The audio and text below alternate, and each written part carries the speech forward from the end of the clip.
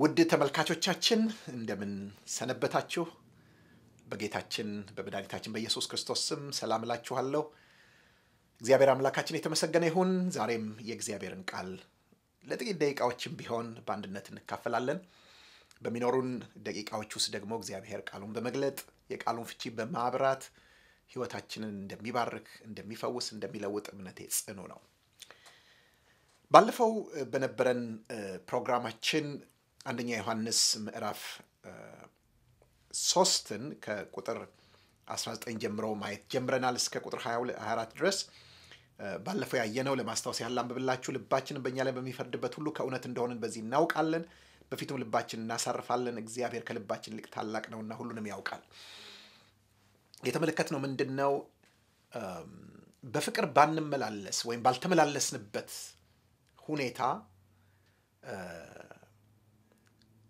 በፍቅር አለመመላለሳችን ትልቅ አደጋ ያለው ነገር ሆኖ ሳለ ነገር ግን ልባችን ከፈረደብን በፍቅር አልተመላለስሽም ብሎ ከፈረደብን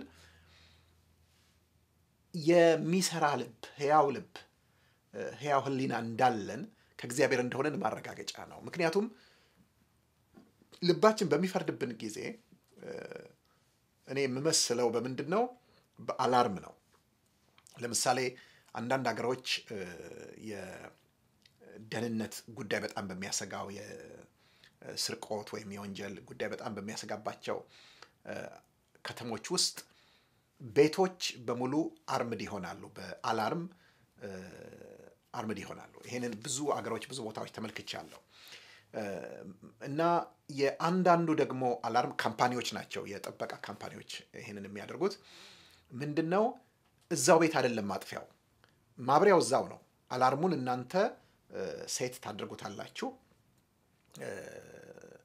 ከዛ በኋላ ሴት ካርገ ለምሳሌ አሁን ስትተኙ ብዙ ቦት ከተሞች አይቻለሁ በተለይ ማስታወሰውና ማረሳው ሎስ አንጀለስ ከተማ ውስጥ የገጠመኝ ነው አሜሪካ ውስጥ ሎስ አንጀለስ አስታውሳለሁ የዛሬ 18 ዓመት ነው ለመጀመሪያ ጊዜ ሄጄ ያረፍኩበት ቤት አላርም ነበር ምክንያቱም ሰፈሩ የሚያስፈራ ሰፈር ስለነበረ እና ማታ ሲተኙ ቤተሰቡ ምንድነው የሚያደርጉት አላርሙን ኦን ያደርጉታል ከዛ በኋላ ግን በሩ ከተከፈተ ወይ መስኮት ከተከፈተ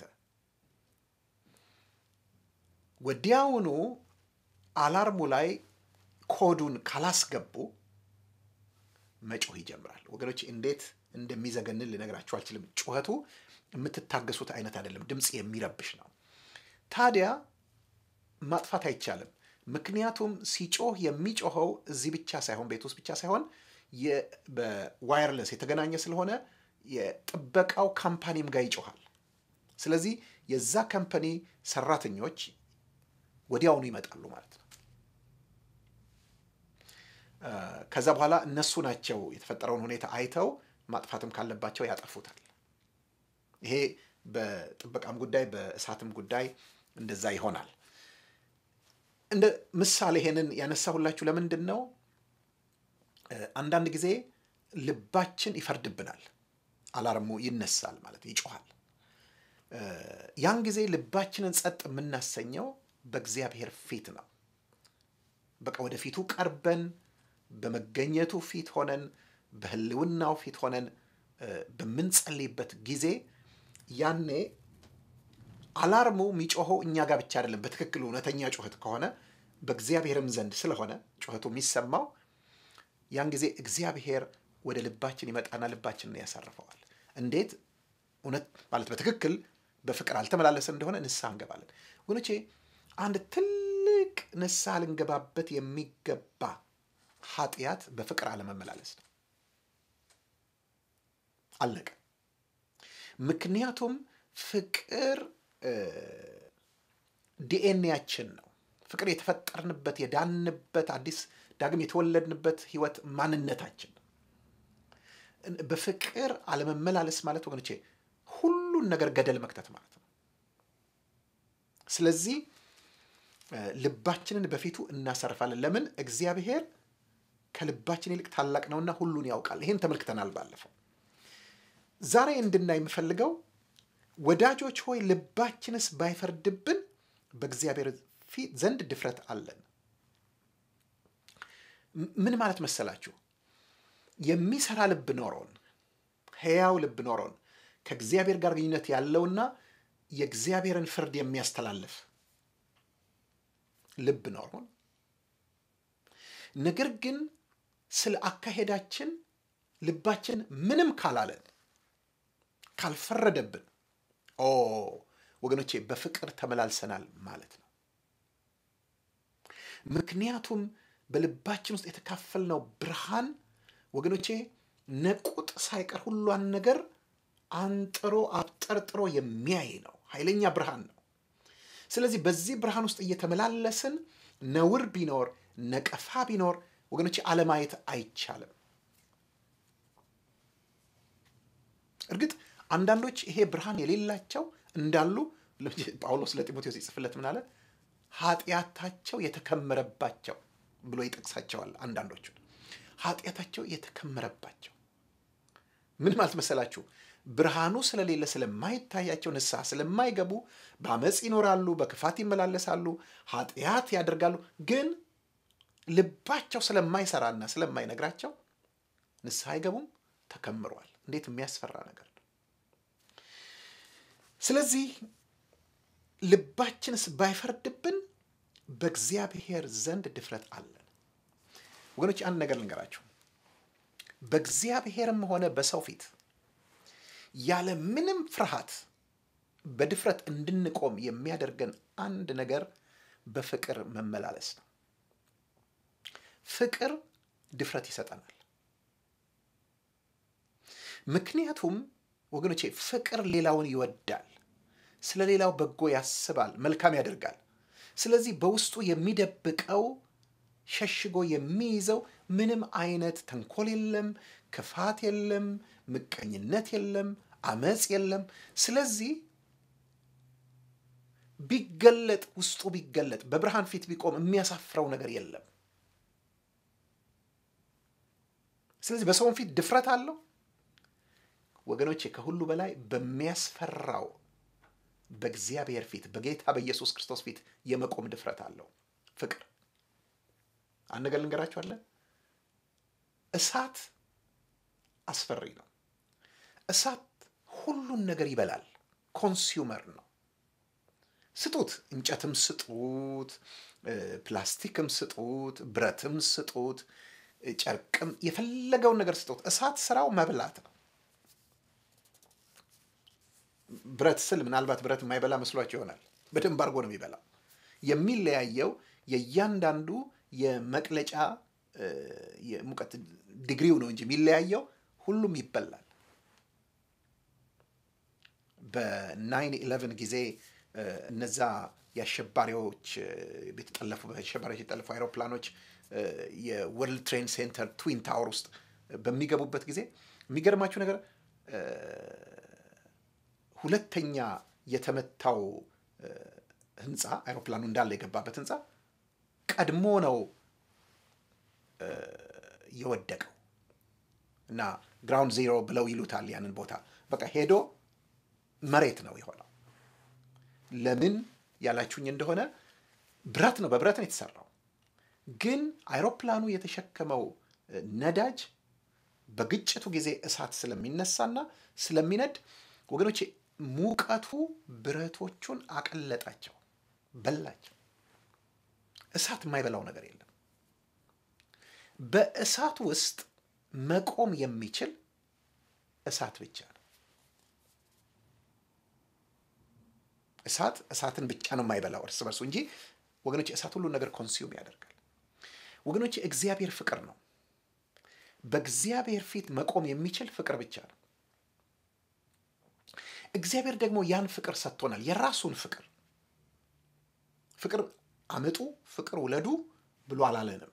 ፍቅሩን ሰጥቶናል። ስለዚህ በዚያ ፍቅር ከኖርን ወገኖቼ በፊቱ ድፍረት አለን። ለዚህ ነው እዚሁ አንደኛ ዮሐንስ ምዕራፍ 4 ቁጥር 17 ላይ ስለ ፍቅር ከተናገረ በኋላ ለምሳሌ ከፍ ብለን ብናነበው እግዚአብሔር ፍቅር ነው፣ በፍቅርም የሚኖር በእግዚአብሔር ይኖራል፣ እግዚአብሔርም በእርሱ ይኖራል ካለ በኋላ በፍርድ ቀን ድፍረት ይሆንልን ዘንድ ፍቅር በዚህ ከኛ ጋር ተፈጽሟል። እርሱ እንዳለ እኛ ደግሞ እንዲሁ በዚህ ዓለም ነንና ፍጹም ፍቅር ፍርሃትን አውጥቶ ይጥላል እንጂ በፍቅር ፍርሃት የለም። ፍርሃት ቅጣት አለውና የሚፈራም ሰው ፍቅሩ ፍጹም አይደለም። ኦ ሃሌሉያ! ተመልከቱ ወገኖቼ፣ በእግዚአብሔር ፊት አንፈራም። በዛ በሚያስፈራ ግርማው ፊት አንፈራም። በምን ከኖርን? በፍቅር ከኖርን። እንዲያውም ምን ይኖረናል? ድፍረት ይኖረናል። ኦ ሃሌሉያ!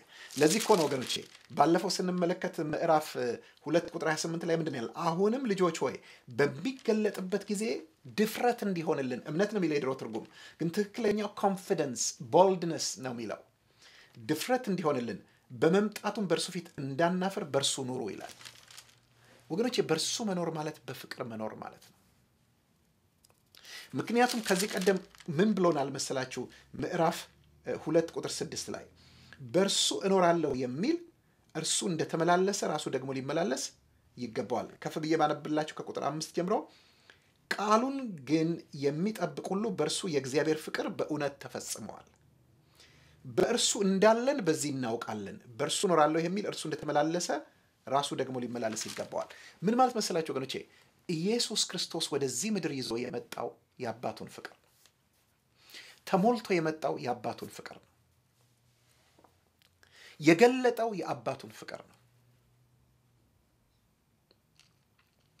ለእኛም የሰጠን ያንኑ ፍቅር ነው። ስለዚህ ወገኖቼ እዚህ ምድር ላይ እያለን እኛ ያ ፍቅር ውስጣችን ፈሷል። ያ ፍቅር ውስጣችን ገብቷል። ፍጹም ፍቅሩ እኛ ውስጥ አለ እንድንኖርበት። ከኖርንበት በፍርድ ቀን ድፍረት ይሆንልናል። ቢገለጥ ጌታ ወገኖቼ ሳንፈራ በፊቱ እንቆማለን። ሽሪንክ ሳናደርግ ልክ ፕላስቲክ በእሳት ፊት እንደሚኮማተር ሳንኮማተር ከፊቱ ሳንጠፋ ሳንወገድ በፊቱ ደፍረን መቆም እንችላለን። ነገር ግን በፍቅር ካልተመላለስን ፍርሃት ይኖረናል። ምክንያቱም ፍቅር የለማ። ምክንያቱም ፍቅር ከሌለ ቦታውን የሚይዘው ክፋት ነው፣ ተንኮል ነው፣ ምቀኝነት ነው፣ አመፃ ሁሉ ወገኖቼ ይሞላብናል። ኧረ እግዚአብሔር ያንጻን፣ እግዚአብሔር ያጠራን ወገኖቼ። ልባችንን እግዚአብሔር ይፈውስ፣ በፍቅሩ ይሙላን፣ የፍቅር ሰዎች ያድርገን። እንከን አልባ ሆነን አለነውር አለነቀፋ በፊቱ መቆም እንድንችል ያ በልባችን የፈሰሰው የእግዚአብሔር ፍቅር ወገኖቼ ስራ ላይ ይውል ዘንድ ይገዛን ይቆጣጠረን ዘንድ በኢየሱስ ክርስቶስ ስም እጸልያለሁ። ወገኖቼ ወደዚህ ፍቅር እንመለስ። ተመልከቱ ምንድነው የሚለን? ወዳጆቹ ልባችንስ ባይፈርድብን በእግዚአብሔር ዘንድ ድፍረት አለን ይልና ድፍረት ብቻ አይደለም ያለን፣ ያ ድፍረት ደግሞ የሚሰጠን ነገር አለ። ምን እንደሆነ ታውቃላችሁ? ትእዛዙንም የምንጠብቅና በፊቱ ደስ የሚያሰኘውን የምናደርግ ስለሆንን የምንለምነውን ሁሉ ከእርሱ እናገኛለን ይለናል። አያችሁ ምንድነው ሪዋርዱ? ሽልማቱ ከዚህ ድፍረት የተነሳ በፍቅር ከመኖራችን የተነሳ የምናገኘው ነገር ምንድነው? እኛ ትእዛዙን ጠብቀናል። ምንድነው ትእዛዙ? ወገኖቼ እነግራችኋለሁ፣ ክርስትና 101 ትእዛዝ ያለው ሃይማኖት አይደለም። ክርስትና አንድና አንድ ትእዛዝ ብቻ ያለው ሃይማኖት ነው። ወገኖቼ እግራችሁ እስኪነቃ ዓለምን ብትዞሩና ሃይማኖቶችን ብታሰሱ ወገኖቼ አንድ ትእዛዝ ያለው ሃይማኖት የምታገኙት ክርስትና ብቻ ነው። አንዳንዶች እንደሚያስቡት 10 ትእዛዝም አይደለም ያለን። አዎ ነበረ 10ቱ ትእዛዛት። ነገር ግን ጌታ ኢየሱስ መጣና አንድ አደረገው። ትዝ ይላችኋል? ከሕግ ከትእዛዝ የትኛው ይበልጣል ብሎ አንድ ጸሐፊ ጠየቀው። ምን ማለት ነው ልንገራችሁ? የሰውየው ጥያቄ ከ10ቱ የትኛው ነው ትልቁ ነው? ጌታ ኢየሱስ ክርስቶስ ሌላ ክፍል ወስዶ ከዘሌዋውያን ላይ መለሰለት። እግዚአብሔር አምላክን በፍጹም ልብ በፍጹም ነፍስ በፍጹም ሐሳብ በፍጹም ኃይል ውደድ ባልንጀራህን እንደ ራስህ አድርገህ ውደድ አለው። ምን ማለቱ መሰላችሁ? 10ቱን ትእዛዝ ጨመቀውና ወደ 2 መጨረሻም ወደ 1 አመጣው። እንዴት ካላችሁኝ 10ቱ ትእዛዛት ከቁጥር 1 ከአንደኛው ትእዛዝ ጀምሮ እስከ 4ኛው ትእዛዝ ድረስ ሰው ለእግዚአብሔር ያለውን ፍቅር የሚያሳይ ሲሆን ከቁጥር 5 እስከ ቁጥር 10 ድረስ ደግሞ ያለው ሰው ለሰው ያለውን ፍቅር የሚያሳይ ነው። ስለዚህ እግዚአብሔርን ውደድ ባልንጀራን ውደድ አለና ባጭር ቃል ውደድ ማለት ነው።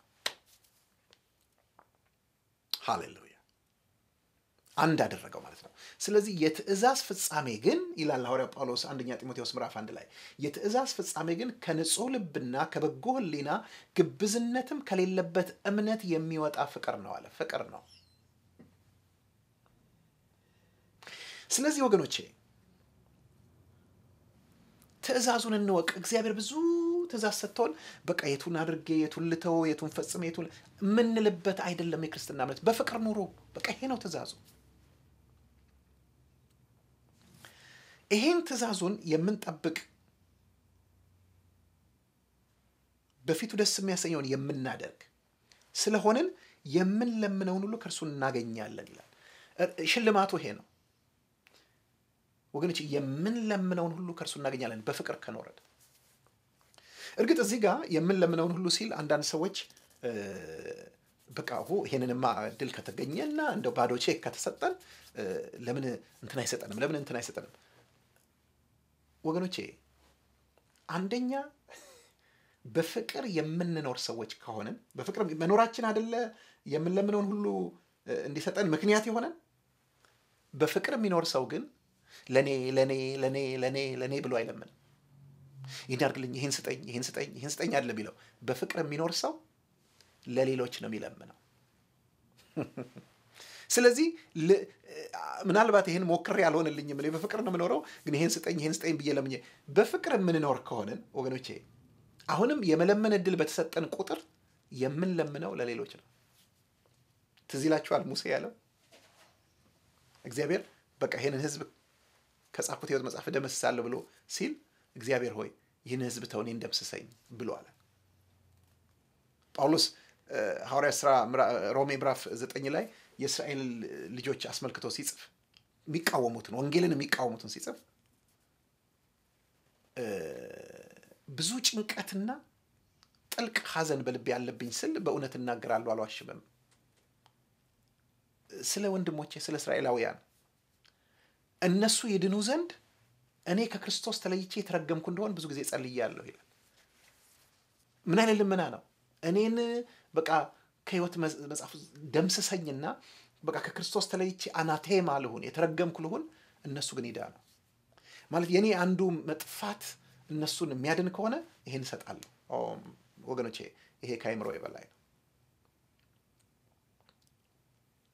ስለዚህ ዝም ብሎ ይሄን ስጠኝ ያን ስጠኝ አይነት አንዳንዶች እንደሚሉት ይሄ ቁሳቁስ ገንዘብ ጥቅም ዝና ክብር እንድንጠይቅ አይደለም የሚያደርገን ይሄ እውነት።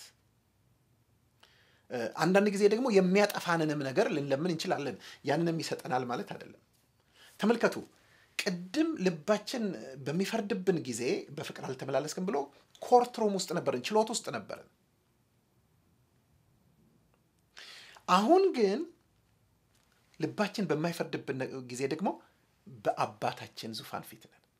በቃ አባታችን ፊት ነን። አባታችንን ነው የምንጠይቀው። ነገሮችን ልንመካባቸው ልንወዳቸው ልንጣበቃቸው አይደለም እግዚአብሔር እንዲሰጠን መጠየቅ ያለብን። በእርግጥ አንደኛ ጢሞቴዎስ ምዕራፍ 6 ላይ እንደሚለው ደስ ይለን ዘንድ ሁሉን አትርፎ በሚሰጥ በሕያው እግዚአብሔር እንጂ በሚያልፍ ባለጠግነት ተስፋ እንዳያደርጉ እዘዛቸው ይላል። ደስ ይለን ዘንድ እግዚአብሔር ልመናችንን በፊቱ የምናቀርበው ልመናችንን ይመልስልናል፣ ይሰጠናል፣ ለኛም ያደርግልናል። ግን እንድናውቅ የምፈልገው ምንድነው እዚህ ጋር እግዚአብሔር ምን ያህል ደስ እንደተሰኘ የምናውቀው ትእዛዙን የምንጠብቅና በፊቱ ደስ የሚያሰኘውን የምናደርግ ስለሆነን የምንለምነው ሁሉ ከእርሱ እናገኛለን።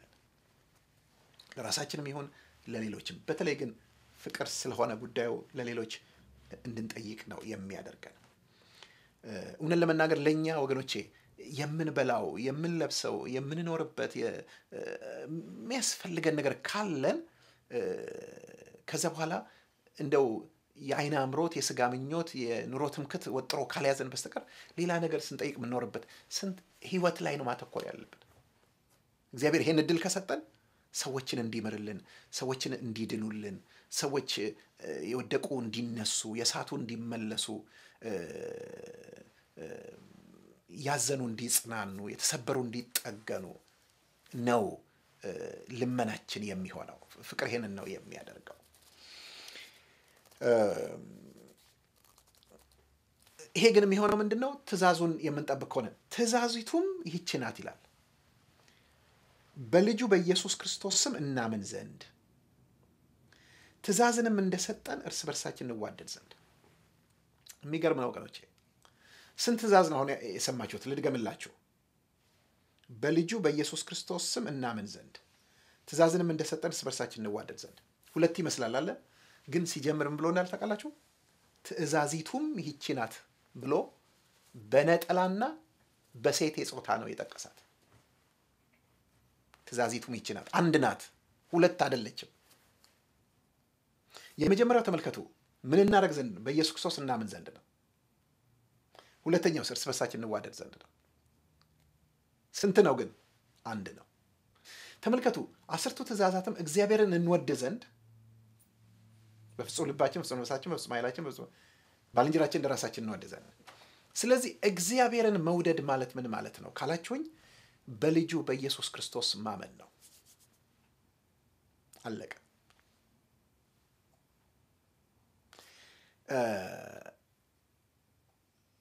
ባልንጀራንስ መውደድ ማለት ነው እነዛ 6ቱ ትእዛዛቶች፣ እናትና አባትን አክብር፣ አትስረቅ፣ አትግደል፣ አታመንዝር፣ በባልንጀራ ላይ በሐሰት አትመስክር፣ የባልንጀራህን የሆነውን ማንኛውም ሚስቱን፣ ገረዱን፣ አህያውን አትመኝ። እነዚህ 6ቱ ማለት ነው። እነዚህ ሁሉ ሲጨመቁ ምንድነው የሚሆነው? ባልንጀራህን እንደራስህ ውደድ ነው። እንደራሳችን ከወደድን እነዛ ነገሮች አናደርግ። ስለዚህ እነዚህ ሁለቱ ስንት ናቸው? አንድ ናቸው። ውደድ ነው። እግዚአብሔርን ውደድ በምን ይገለጣል? ኢየሱስ ክርስቶስን በማመን። ምክንያቱም እግዚአብሔር የሰጠን ይሄ ነው፣ በልጁ እናምን ዘንድ ነው ትእዛዝ የሰጠን። ባልንጀራህን ውደድ፣ አለቀ። በፍቅር መመላለስ። ምክንያቱም ያንን የፍቅር በጀት እግዚአብሔር ሰጥቶናልና። ትእዛዙን የሚጠብቅ በእርሱ ይኖራል፣ እርሱም ይኖርበታል። በዚህም በእኛ እንዲኖር ከሰጠን ከመንፈሱ እናውቃለን። ወገኖች፣ ይሄ በጣም ጠሊቅ የሆነ የዮሐንስ ትምህርት ነው። ወንጌሉ ላይ አንስቶታል፣ እዚህም መልእክቱ ላይ ደጋግሞ ያነሳዋል። ወገኖቼ፣ እውነተኞች ከሆንን የዳንን ሰዎች ዳግም የተወለድን ሰዎች ከሆንን ምንድነው የሆነው ካለን መንፈስ ቅዱስ ወደኛ መጣ። ጌታን ስንቀበል መንፈስ ቅዱስ አንድ መንፈስ ነው፣ ወደኛ መጣ፣ በእኛ ውስጥ ገባ። መንፈስ ቅዱስ እኛ ውስጥ ሲገባ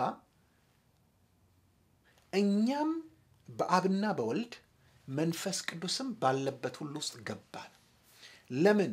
መንፈስ ቅዱስ የህይወት መንፈስ ነው። ከሚወጣበት ወጥቶ የሚገባበት ውስጥ ሲገባ ከወጣበት ሳይለይ ነው።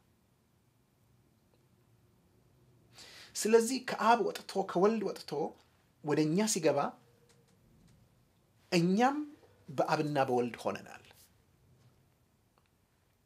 ስለዚህ እሱ በእኛ ይኖራል፣ እኛም በእርሱ እንኖራለን። አንድ መኖሪያ ህይወት ነው መንፈስ ቅዱስ። ስለዚህ በእርሱ እንኖራለን፣ እርሱም በእኛ ይኖራል።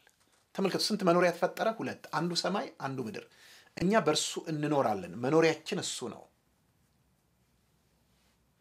እርሱ ደግሞ በእኛ ይኖራል፣ መኖሪያው እኛ ነን። እርሱ መቅደሳችን ነው፣ እኛም መቅደሱ ነን።